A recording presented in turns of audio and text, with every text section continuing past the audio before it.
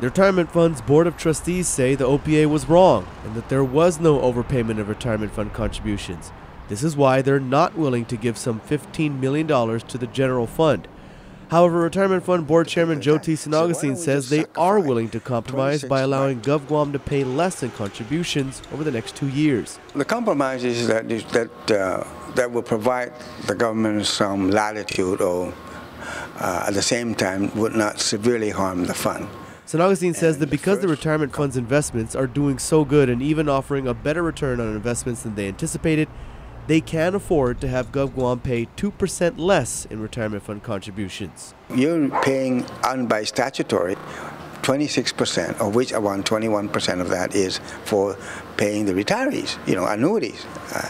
And that's supposed to be coming in to pay for the retirement. I said, why don't we just sacrifice 26 by 2 and still protect the retirees, remember 21, and then we get up to 24, and you keep that 2% of contribution less than what you should be receiving by law, and you use that for your cash.